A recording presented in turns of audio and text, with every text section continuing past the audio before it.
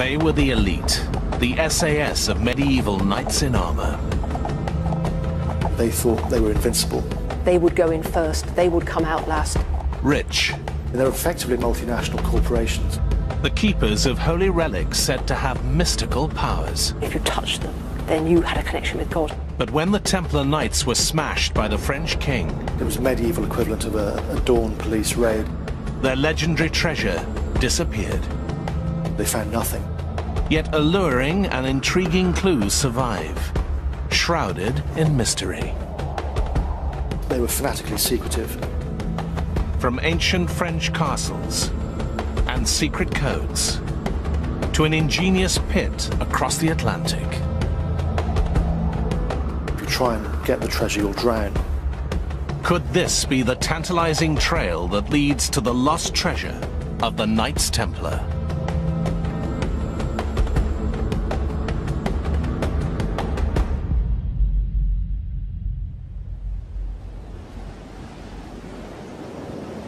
Turn back the eternal tide of time by almost 1,000 years, and an enduring legend begins. A legend forged on the long and dangerous pilgrim route from Western Europe to the Holy Land and the hallowed city of Jerusalem. Travelers risked violence and even death at the hands of bandits who preyed on pilgrims around sacred Christian sites like the Sea of Galilee. A Russian monk who visited the region described the danger in 1106. This place is very dreadful and dangerous. Many tall palm trees stand about the town like a dense forest. This place is terrible and difficult of access, for here live fierce pagan Saracens who attack travellers at the fords. Travel along the roads was very dangerous because any lord who owned land by the side of the road reckoned it was his right to take toll off anyone that passed. Protection money, if you like. Some groups decided not to pay and fought. So notoriously certain pilgrim groups didn't get to Jerusalem because they were either cut to pieces or taken prisoner. Amid the turbulent times of the early Crusades, a small group of devout French knights appeared in Jerusalem, willing to dedicate their lives to Christ. The country needed fighters, not just men that prayed. And so, the later accounts say, they went to the Patriarch of Jerusalem, the head of the church in Jerusalem, and said, we want to do something to help Christendom, we are knights.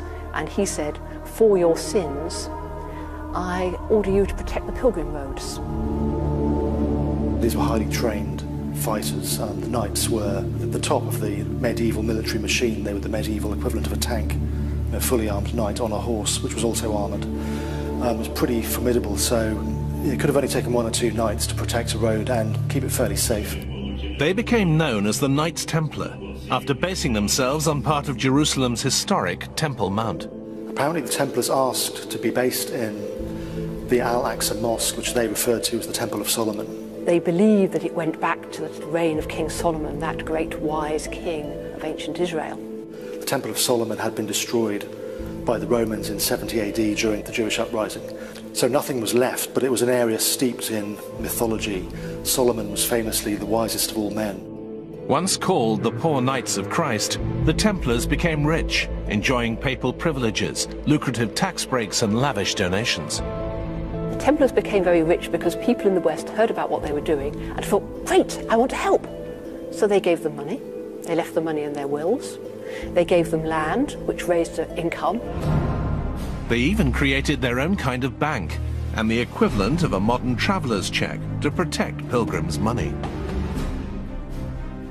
The Templars did develop a system whereby you handed in your money, for example, in Paris, you got a chit that said this money has gone in, you present your chit when you arrive in Acre, and you could have your money back again. The Templars had become rich and influential in cities across Europe. For the pious, envious, cash-strapped French king Philip the Fair, the knights had become a threat, rivals to his authority that had to be eliminated. Philip was determined to destroy the order and would stop at nothing to achieve his ends. The mighty order of knights would be brought down by charges of the most heinous of crimes: heresy. He had installed spies in the order. He got people to join the order, and they were reporting back to Philip saying strange things are going on. A month before the arrests, secret instructions were sent out to the king's officials, the baillie and the seneschals in the various parts of France, and they were instructed the Templars were to be arrested at dawn on Friday the 13th of October, and nothing was to be said about this beforehand. So it was a dawn swoop. The medieval equivalent of a dawn police raid. It was a very slick operation that was carried out seemingly without any warning. Almost all the Templars in France were arrested. Oh yes, psychology is not a modern invention. It was well known in the Middle Ages that if you want to catch somebody off guard, dawn when they're still in bed is the best time to get them. And the Templars were arrested on this Friday the 13th, something which shocked people, as they were a very powerful and established group, and there were literally hundreds of those centres. And this event was so shocking that to this day, the idea of Friday the 13th in France is synonymous with bad luck. Thrown into prison and tortured, many confessed to shocking crimes of heresy. Philip the Fair, he was very clever with his spin doctors. He got them to confess, under torture of course, that they denied Christ and spat on the cross. The charges of heresy were stitched up. These were standard charges brought against other people that the King of France wanted to get rid of and get their money. The Pope was also threatened by the French king's inquisitors and was forced to dissolve the Order of the Templar Knights in 1312. Several years later, after languishing in prison, the Templars' elderly Grand Master Jacques de Molay was burnt to death as a heretic. He suddenly showed a huge amount of resolve. He's also said by some chroniclers to have called the Pope and King Philip to meet him before God within the year to account for their actions. This has become known as the curse of Jacques de Molay. And it came true, apparently. The Pope died on the 20th of April, just a month later, of a stomach complaint. And Philip himself died before the end of that year. He died in November 1314 in a hunting accident. He was a fanatical huntsman, and but this time he didn't come back from the hunt. The place where Jacques de Molay was burnt alive, together with one of his companions, can still be seen in Paris today. Two tomb-shaped portals mark the spot where the life of the last Grand Master was extinguished. But some 700 years on, the legend of the Templars continues to thrive. Myths that have swirled around them through time tell of fantastic treasures and divine relics found deep in the ruins of Solomon's fabled temple. The idea that the Templars were digging into the Temple Mount is a modern one. Nobody at the time wrote about that. And I think the Templars would have talked about it had they been doing it as well, because they like to advertise their activities as a way of raising money. During some excavations carried out in the 19th century, a tunnel was discovered, which has been dubbed the Templar Tunnel. It's not beyond the realms of possibility that the Templars could have discovered something whilst renovating their part of the temple platform. If they were interested in the legends of King Solomon, one of the stories about Solomon was his fabulous wealth. Apart from his wisdom, he also had a lot of gold. And we know that the treasure of the temple was actually gold and silver and precious stones and so on, which after 70 AD, when the Romans destroyed the temple, went missing. Could such legendary riches excavated from the heart of the Holy Land still lie hidden in a secret Templar treasury? Links between the Knights Templar and legendary holy relics have some foundation. Evidence recently uncovered suggests the Templars hid the Shroud of Turin, said to hold an image of the crucified body of Christ. Could the Templars have secretly removed such treasures from the Paris temple before their arrest in 1307? When Philip's men went into the Paris temple on that Friday morning, all they found basically were Templars. They didn't find any treasure troves, no storerooms or chests full of gold. The hunt for the fabled lost treasure of the Knights Templar had begun. According to one alluring tale, a band of French knights escaped before Philip's dawn raid, taking their hoard of treasure west, towards England and a former Templar fortress at Gisors.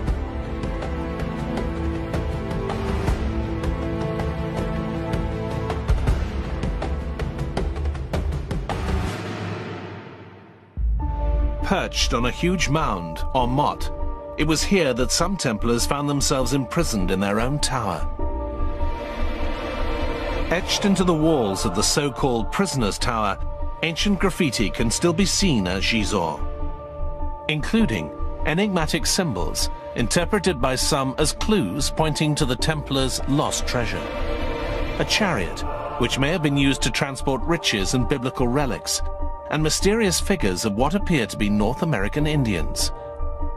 The former Templar stronghold has attracted many visitors through the ages, including a Victor Hugo. But was it the prolific creative artist who wrote Les Miserables who signed his name in the ancient walls? One has to wonder if it was just someone else who engraved Victor Hugo's name. Luckily, we know that Victor Hugo wrote that he really did visit Gisors, and that the site had a profound effect on him. In fact, he details that he carved his name twice at the castle. Victor Hugo was not the only one to be enchanted by the enigmatic Templar castle at Gisors.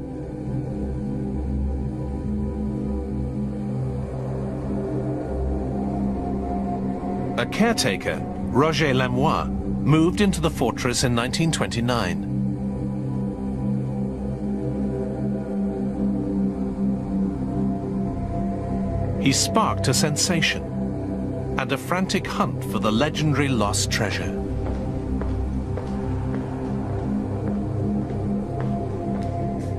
This is where he worked and lived, and he knew the legends told in the area about the treasure which might be a Templar treasure.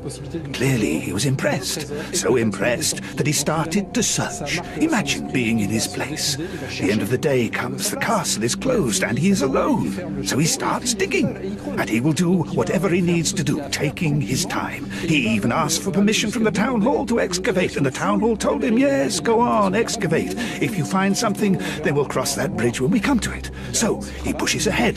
The Germans come and seize the castle. He's very worried, but in spite of everything, he carries on. It becomes his obsession. He keeps going and searching. He carries on searching. The war ends, and the Germans leave, and he keeps going. He keeps searching. And one day he is digging above us here in the dungeon. He digs an amazing pit, and there he finds something. Roger Lemoine claimed to have found an underground chapel crammed with vast riches. In lurid detail, he described an elaborate vault with 19 stone sarcophagi, each 2 meters long, and 30 chests full of precious metal, none other than the Templars' lost treasure. He alerted the local authorities, but when a town committee investigated the dig, all they saw was a hole in the ground.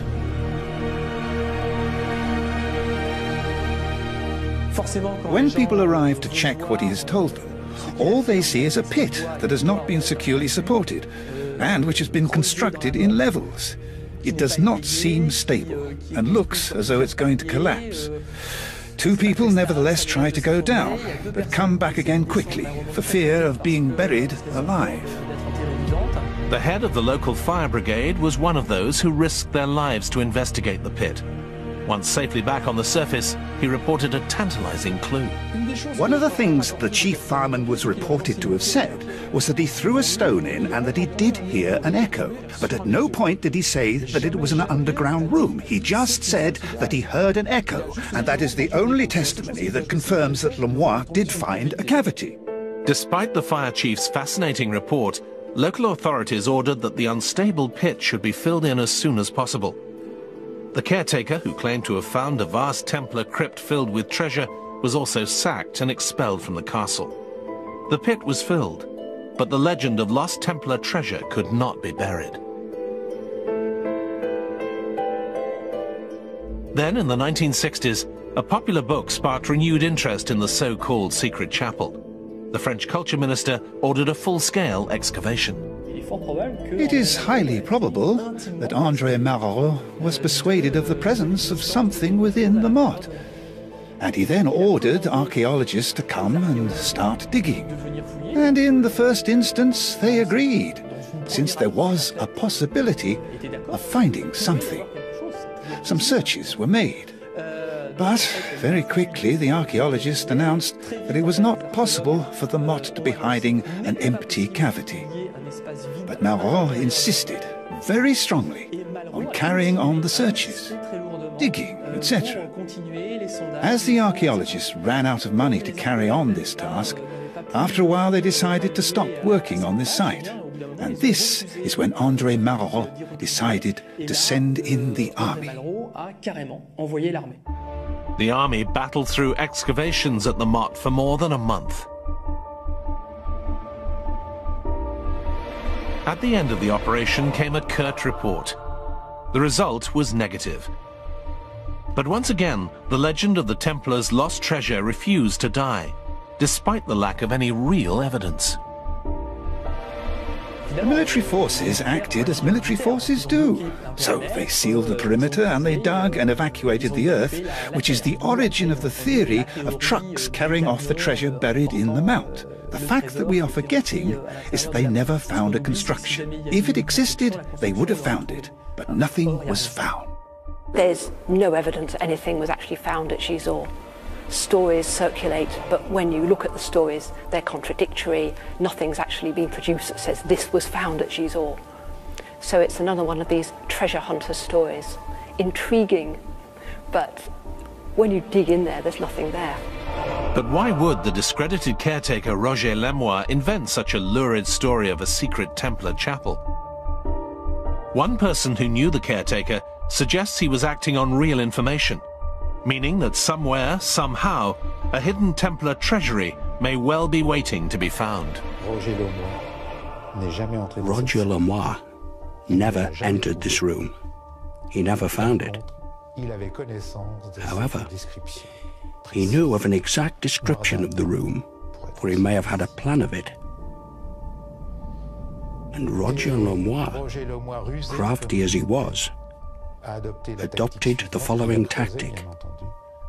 He dug, obviously, but he didn't find anything, at least not the chapel. He decided to gain maximum publicity, knowing that if the chapel was found, he would be granted a share of the discovery. Despite lack of evidence, it's part of a wider story that seems to captive pillar on the world. Tale of a step of mates was sitting perched with a hoard of treasure. If it wasn't buried at Gisors, perhaps clues, or even the treasure itself, lies beyond France, across the Channel in Britain.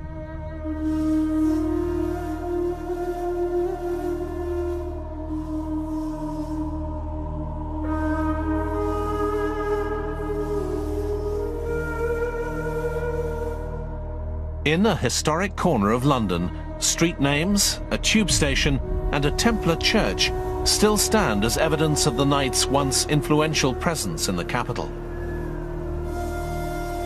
The design of the Temple Church in London was inspired by the Church of the Holy Sepulchre in Jerusalem.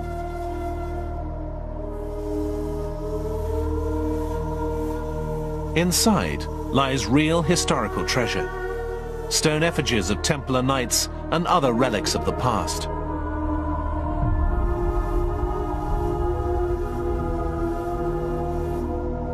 From London, the legendary Templar treasure trail leads to the northwest and an old country family estate, where a collection of Georgian follies appear to contain tantalizing clues.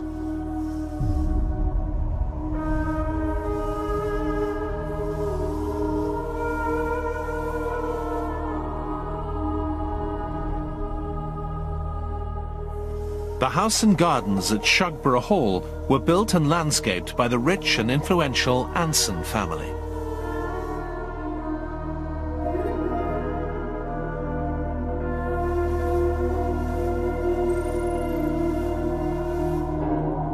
The Anson family date back for a very long time. They were English nobility, English aristocrats, and they were very close to royalty and to the government. I would use the word influential. They were very important people who were effective in altering history. The Anson family fortune was amassed by George Anson, a navigator and Royal Navy captain who attacked Britain's enemies on the high seas.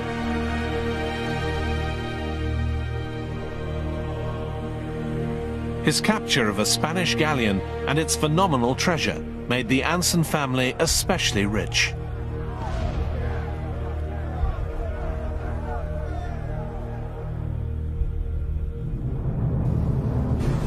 After George Anson died, it was his brother Thomas who took over responsibility for the family estate, spending vast amounts of his deceased brother's money. The monuments at Shugborough were built on the back of this Spanish silver that was captured, the Spanish treasure. And Thomas Anson, the elder brother who lived here, wanted to spend all the money, really wanted to place Shugborough into a national league. He wanted Shugborough to be considered amongst the most important houses of the day. So he used all this money to use the best architects, the best artists, and to completely cover the parkland with these up-to-date, brand new, modern monuments, very different, very unique. Of the 8 monuments scattered across the grounds, one has been linked to the legend of the Templars' lost treasure. It's the so-called Shepherd's Monument, referring to a copied image of the Arcadian shepherds by the French painter Nicolas Poussin. Letters carved into the marble below are seen by some as part of a secret code linked to an ancient enigma. One of the strangest and most intriguing mysteries about the Shepherd Monument here in Shugborough are the 10 letters underneath the monument itself. There's a D lower than the other 8, with an M at the far end. The alleged cipher that uses these separate letters etched into the Shepherd's Monument has been nicknamed the DM Code. Those who believe it could be the key to an ancient mystery claim that the DM Code was mentioned by the infamous 16th century prophet of doom, Nostradamus. A quatrain in his book Centuries reads, "When the inscription DM is found in the ancient cave revealed by a lamp, Law the king and Prince Ulpian tried, the queen and duke in the pavilion under cover." This could be interpreted as, when the DM Code is decrypted, a very ancient underground place will be found. Then laws, kings and princes will be seriously tried. Could this underground place refer to a secret Templar chapel? The DM Code is a relatively modern invention, yet people have been trying to decipher it for more than 200 years. Perhaps the key that could unlock the DM Code lies beyond the enigmatic gardens of Shugborough Hall. In Paris, where the painting featured on the Shepherd's Monument, Nicolas Poussin's 17th century masterpiece The Arcadian Shepherds, is kept at the Louvre.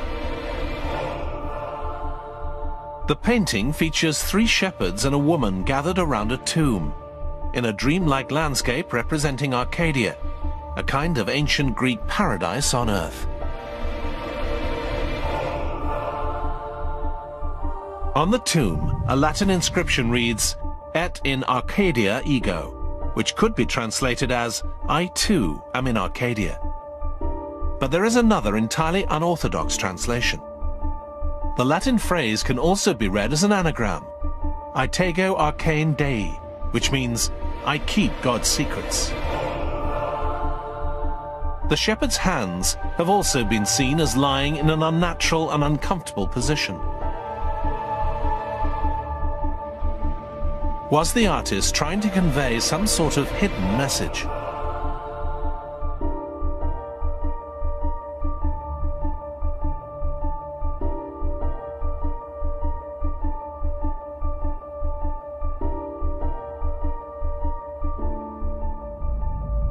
Nicolas Poussin was commissioned to paint the Arcadian shepherds for an influential cardinal who would eventually become pope.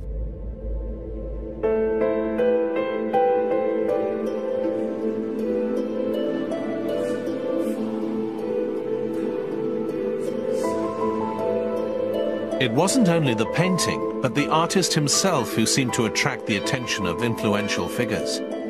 The King of France was interested in Nicolas Poussin, and a letter between mutual friends of both men seems to suggest that the painter held the key to some fantastic secret. Part of that letter reads, "He and I have planned certain things about which I will be able to fill you in shortly. Things that, because of Monsieur Poussin, will give you advantages that kings would find it difficult to extract from him, and perhaps after him, nobody will rediscover for centuries to come. And these are things so difficult to search for that nothing on earth could be of better fortune, and this cannot be equaled."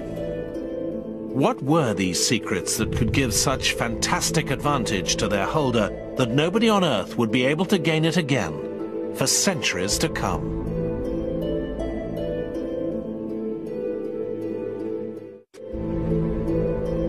Legends of treasure hidden by the mystical Knights Templar and an apparent trail of clues left in ancient monuments and paintings leads to a historic church in the Eternal City, Rome. The Church of San Lorenzo in Lucina was erected on ruins linked to an ancient Christian cult. Curious relics include a small door which opens to reveal a throne, used exclusively by the Pope during Privy Council meetings, and a monument dedicated to the French painter Nicolas Poussin. Beneath his bust is another engraved replica of his famous painting, The Arcadian Shepherds. It's this mysterious picture that was chosen to honor his memory above hundreds of other works.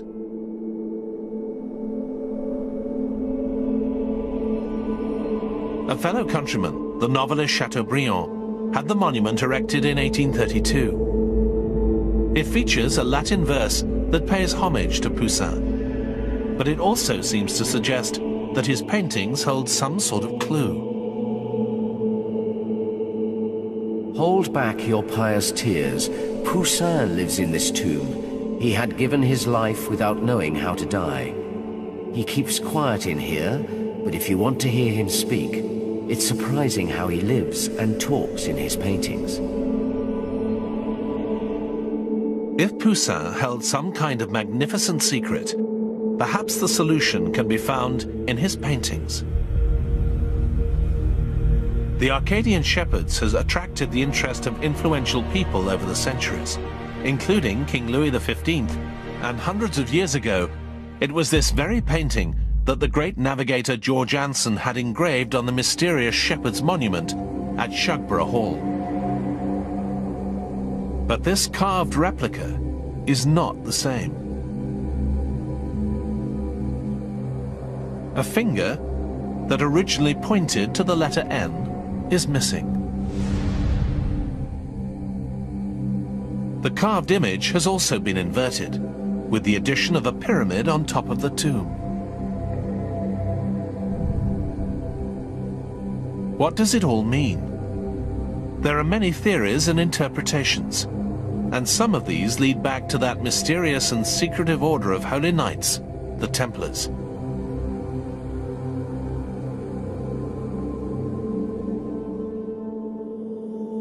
Some say the carving represents the tomb of Christ, the shepherdess Mary Magdalene, and the bearded shepherd, a Templar knight.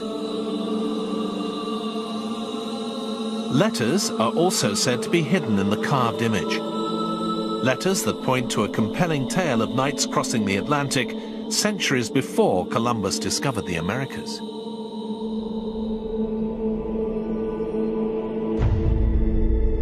According to this theory, letters on the monument can be decoded to read the name of the Canadian province, Nova Scotia.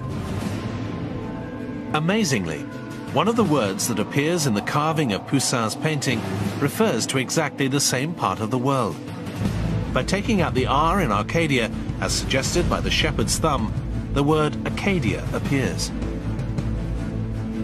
This is the old French name for Nova Scotia.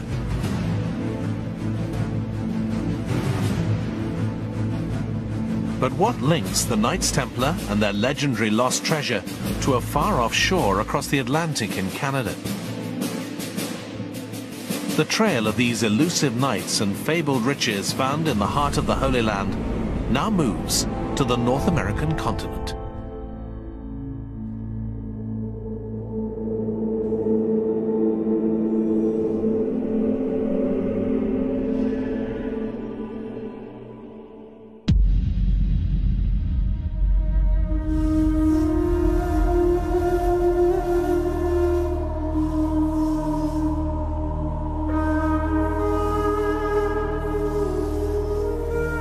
Here, evidence of secret societies linked to the Templars can be traced back to the earliest recorded settlements on Canada's east coast.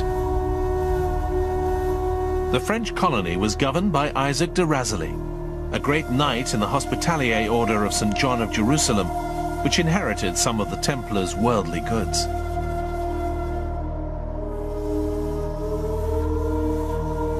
A descendant of those early settlers, Yoel Doucet, has tried to find the origin of the French name Acadia.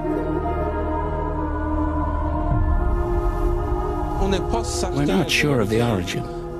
In 1524, an explorer called Verrazano named the region surrounding Philadelphia Arcadia, a paradise on earth according to Greek mythology. And some people think that when the maps were copied, the region was moved higher on the map. But later, in Arcadia, they dropped the R to make Acadia. We're not 100% sure.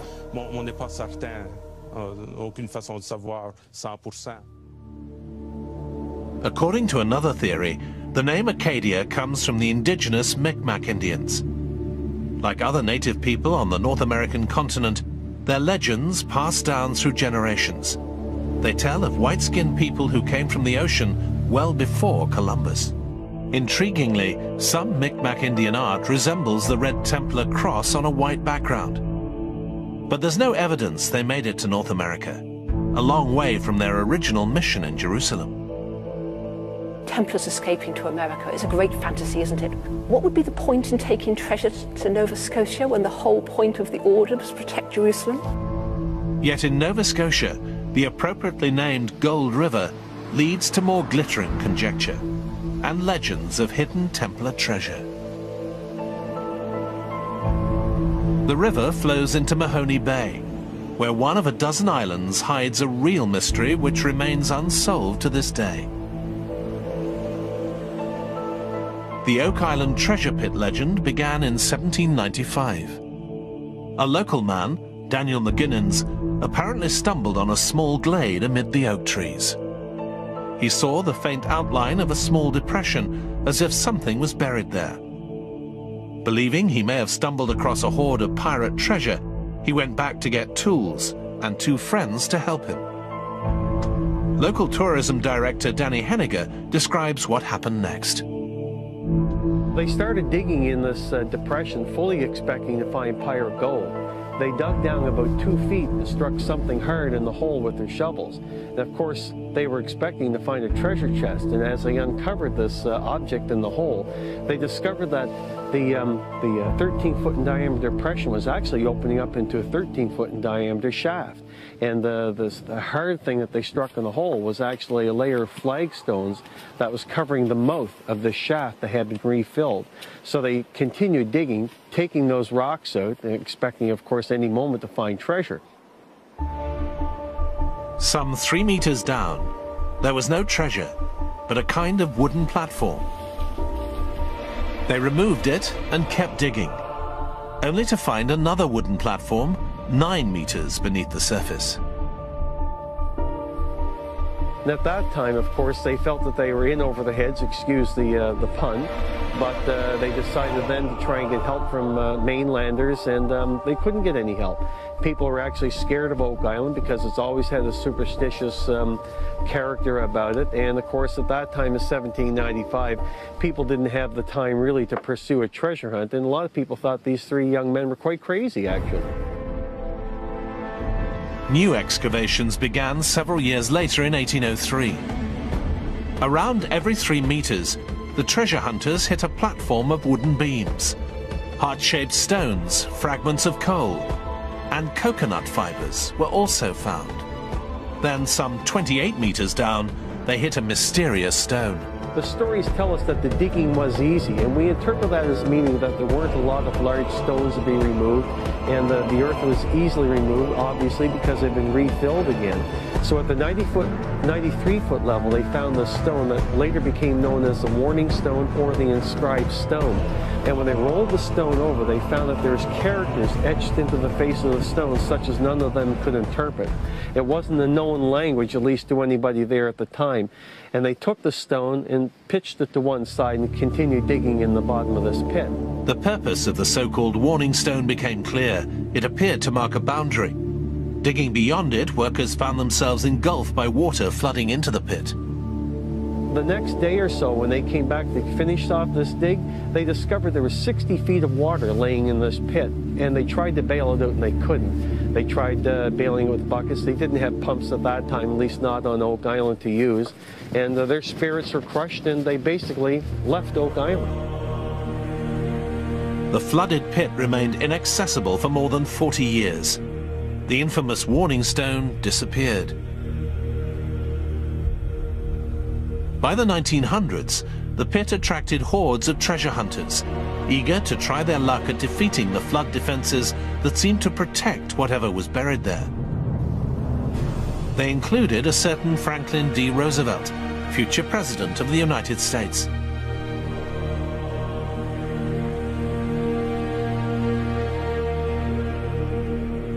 No treasure has been found, but evidence has been uncovered of an ingenious tidal flood trap.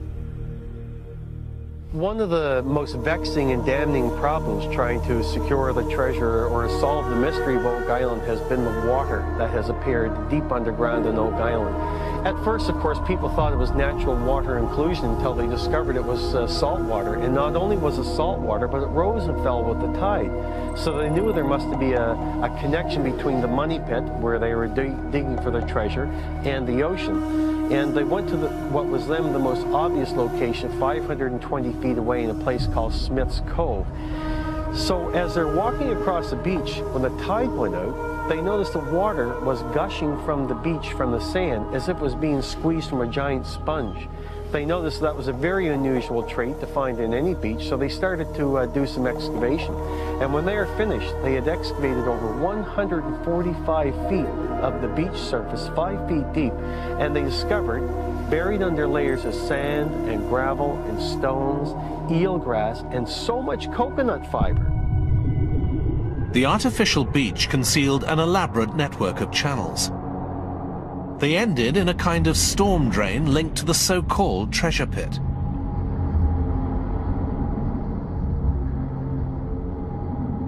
It is felt by many people that this is a structure that was artificially buried in the ground by the depositors with the intention of securing the money pit so that if you didn't know the way to get into it, you'd be stopped by the flow of the Atlantic Ocean. And it's worked very, very well. And it's even suspected that there's more than one flood tunnel. In fact, it's known by treasure hunters that there may be 2 of these flood tunnels. Who could have devised and built an artificial beach, irrigation tunnels, and a multi-platform pit at least 30 meters deep?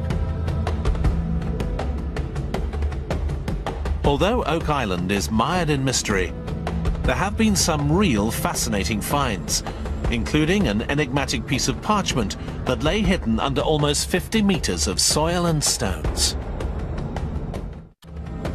Legends of lost treasure lead to this mysterious Canadian island, where an ancient parchment fragment could hold the clue to a secret burial pit. This piece of parchment actually exists to this day, but it was studied by experts at Harvard University and was declared to be a piece of sheepskin parchment upon which there's writing in India ink done with a quill pen.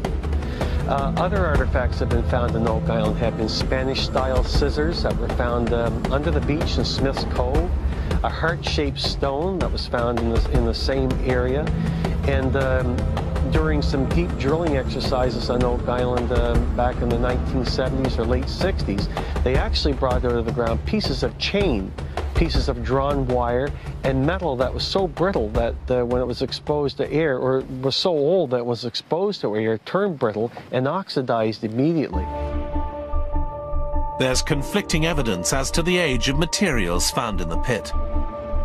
Timber has been dated to the year 1575 to an accuracy of plus or minus 85 years. But coconut fibers recovered at the same site were found to be much older. There's a lot of skeptical analysis about Oak Island, but one of the things the skeptics cannot explain away is the coconut fiber that has been found on Oak Island, and it can actually be found on Oak Island still if you know where to dig. Some of this coconut fiber has actually been analyzed and is found to have been from the 7th century or perhaps the 6th century. Now, I don't know what the accuracy level is of the carbon dating that was done, but nonetheless, that's the information we have to work with. Coconut palms are not native to Nova Scotia. Someone must have brought the fibers there. Some believe the Oak Island pit bears all the hallmarks of the legendary Knights Templar, or their descendants: engineering skill, military discipline and secrecy. But for one scholar, other equally fascinating scenarios are more probable. If you're looking for people digging tidal pits off Nova Scotia, well, there were all those Vikings who'd settled in Greenland. Couldn't it be them who were doing it? There was still a Viking settlement in Greenland until the late 15th century, and then they disappeared. Where did they go? Nobody knows. Something mysterious is discovered, like a pit or a cave with mysterious markings, and then people automatically think, oh, it's got to be the Templars. The most interesting theories to me center around the Templar Knights. I find those theories very interesting, although it is kind of tentative. The Templars had ships based at La Rochelle on the northwest coast of France before they were attacked by the ruthless King Philip in 1307. We know that some boats left La Rochelle. What was on them we just don't know at all, and those boats vanished. They would have had to have gone somewhere that was beyond the reach of the church and Philip. The places that would have been most likely would have been England and Scotland.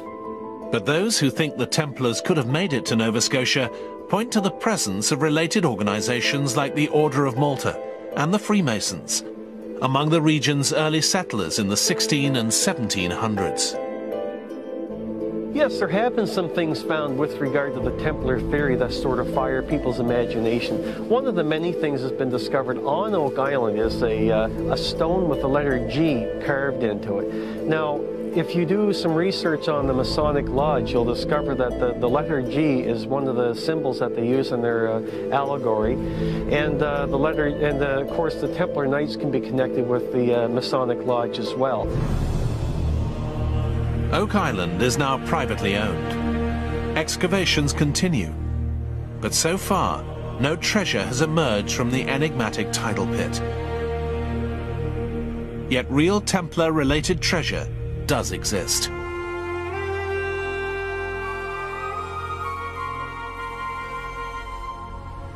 Near the place where the first master of the order, Hugh de Pin, was born, a breathtaking hoard of hundreds of silver coins dating from the Templar period was found in 1998 by Bernard Delacour.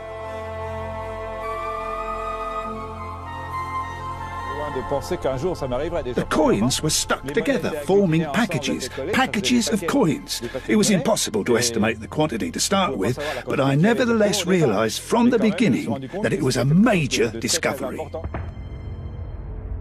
But the silver hoard isn't the legendary Templar treasure of biblical wonders, Solomon's Temple, or ancient world-changing wisdom. Although they were brutally crushed some 700 years ago, the Knights Templar live on in legends that illuminate modern lives, dulled by grey suburban conformity. We live in this culture which is very, very materialistic, and the Templars offer a bit of romance and mystery and intrigue. I think fantasies are to enjoy and to enliven our darkened hours, but we've got to remember that they are fantasy. I know some people base their lives around the Templar myths. I think that's quite dangerous, actually. You can lose touch with reality. Myths and legends are at their most interesting when they remain undeciphered, when they have been created for that purpose. This is more common than you would imagine.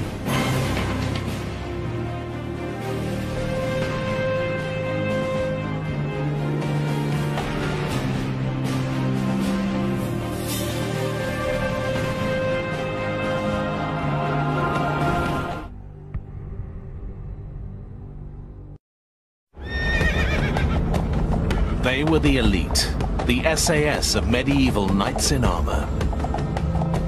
They thought they were invincible. They would go in first, they would come out last. Rich.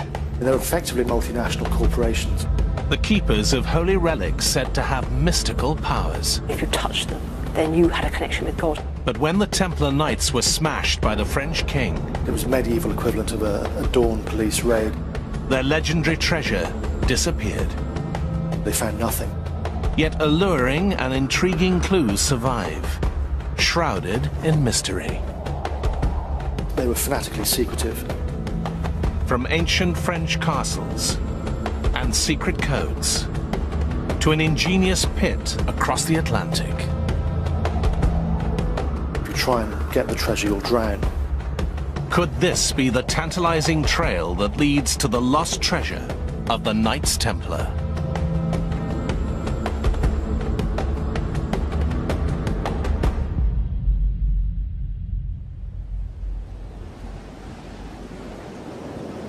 Turn back the eternal tide of time by almost 1,000 years, and an enduring legend begins. A legend forged on the long and dangerous pilgrim route from Western Europe to the Holy Land and the hallowed city of Jerusalem. Travelers risked violence and even death at the hands of bandits who preyed on pilgrims around sacred Christian sites like the Sea of Galilee. A Russian monk who visited the region described the danger in 1106. This place is very dreadful and dangerous. Many tall palm trees stand about the town like a dense forest. This place is terrible and difficult of access, for here live fierce pagan Saracens who attack travellers at the fords. Travel along the roads was very dangerous because any lord who owned land by the side of the road reckoned it was his right to take toll off anyone that passed. Protection money, if you like. Some groups decided not to pay and fought. So notoriously certain pilgrim groups didn't get to Jerusalem because they were either cut to pieces or taken prisoner. Amid the turbulent times of the early Crusades, a small group of devout French knights appeared in Jerusalem, willing to dedicate their lives to Christ. The country needed fighters, not just men that prayed. And so, the later accounts say, they went to the Patriarch of Jerusalem, the head of the church in Jerusalem, and said, we want to do something to help Christendom, we are knights. And he said, for your sins, I order you to protect the pilgrim roads. These were highly trained fighters. The knights were at the top of the medieval military machine. They were the medieval equivalent of a tank, a fully armed knight on a horse, which was also armoured. It was pretty formidable, so it could have only taken 1 or 2 knights to protect a road and keep it fairly safe. They became known as the Knights Templar, after basing themselves on part of Jerusalem's historic Temple Mount.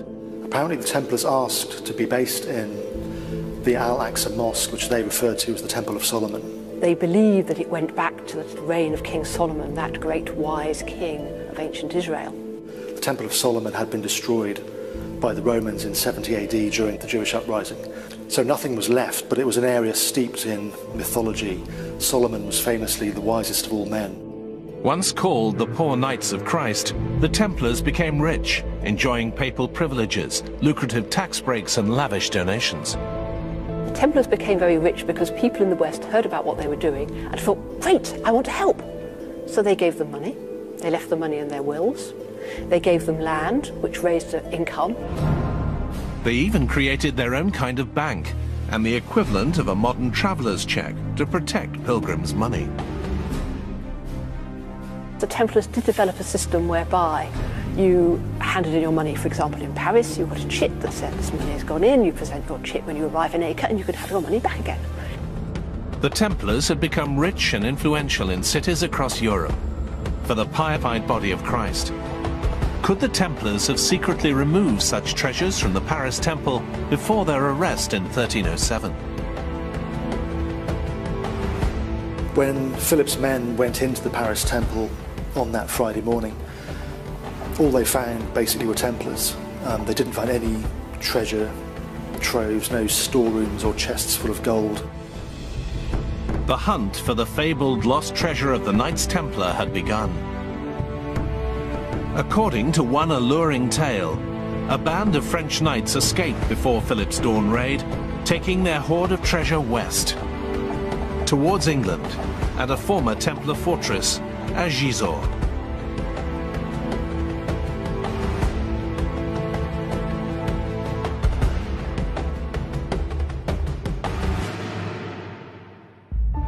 Perched on a huge mound, or motte, it was here that some Templars found themselves imprisoned in their own tower.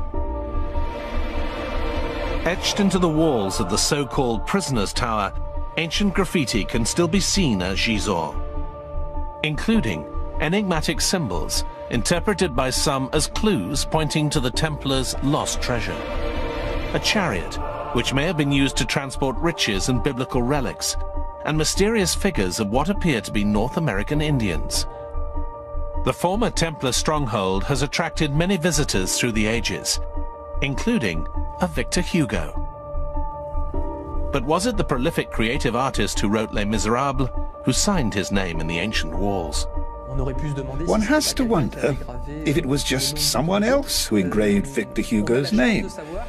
Luckily, we know that Victor Hugo wrote that he really did visit Gisors, and that the site had a profound effect on him. In fact, he details that he carved his name twice at the castle. Victor Hugo was not the only one to be enchanted by the enigmatic Templar castle at Gisors. He suddenly showed a huge amount of resolve. He's also said by some chroniclers to have called the Pope and King Philip to meet him before God within the year to account for their actions. This has become known as the curse of Jacques de Molay. And it came true, apparently. The Pope died on the 20th of April, just a month later, of a stomach complaint. And Philip himself died before the end of that year. He died in November 1314 in a hunting accident. He was a fanatical huntsman, and at this time he didn't come back from the hunt. The place where Jacques de Molay was burnt alive, together with one of his companions, can still be seen in Paris today. Two tomb-shaped portals mark the spot where the life of the last Grand Master was extinguished. But some 700 years on, the legend of the Templars continues to thrive. Myths that have swirled around them through time tell of fantastic treasures and divine relics found deep in the ruins of Solomon's fabled temple. The idea that the Templars were digging into the Temple Mount is a modern one. Nobody at the time wrote about that. And I think the Templars would have talked about it had they been doing it as well, because they like to advertise their activities as a way of raising money. During some excavations carried out in the 19th century, a tunnel was discovered, which has been dubbed the Templar Tunnel. It's not beyond the realms of possibility that the Templars could have discovered something whilst renovating their part of the temple platform. If they were interested in the legends of King Solomon, one of the stories about Solomon was his fabulous wealth. Apart from his wisdom, he also had a lot of gold. And we know that the treasure of the temple was actually gold and silver and precious stones and so on, which after 70 AD, when the Romans destroyed the temple, went missing. Could such legendary riches, excavated from the heart of the Holy Land, still lie hidden in a secret Templar treasury? Links between the Knights Templar and legendary holy relics have some foundation. Evidence recently uncovered suggests the Templars hid the Shroud of Turin, said to hold an image of the crucifix. Envious cash-strapped French king Philip the Fair, the Knights had become a threat, rivals to his authority that had to be eliminated. Philip was determined to destroy the order and would stop at nothing to achieve his ends. The mighty order of knights would be brought down by charges of the most heinous of crimes: heresy. He had installed spies in the order. He got people to join the order, and they were reporting back to Philip saying strange things are going on. A month before the arrests, secret instructions were sent out to the king's officials, the baillis and the seneschals in the various parts of France, and they were instructed the Templars were to be arrested at dawn on Friday the 13th of October, and nothing was to be said about this beforehand. So it was a dawn swoop. The medieval equivalent of a dawn police raid. It was a very slick operation that was carried out seemingly without any warning. almost all the Templars in France were arrested. Oh yes, psychology is not a modern invention. It was well known in the Middle Ages that if you want to catch somebody off guard, dawn when they're still in bed is the best time to get them. And the Templars were arrested on this Friday the 13th, something which shocked people, as they were a very powerful and established group, and there were literally hundreds of those centres. And this event was so shocking that to this day, the idea of Friday the 13th in France is synonymous with bad luck. Thrown into prison and tortured, many confessed to shocking crimes of heresy. Philip the Fair, he was very clever with his spin doctors. He got them to confess, under torture of course, that they denied Christ and spat on the cross. The charges of heresy were stitch-up. These were standard charges brought against other people that the King of France wanted to get rid of and get their money. The Pope was also threatened by the French king's inquisitors and was forced to dissolve the Order of the Templar Knights in 1312. Several years later, after languishing in prison, the Templars' elderly Grand Master Jacques de Molay was burnt to death as a heretic.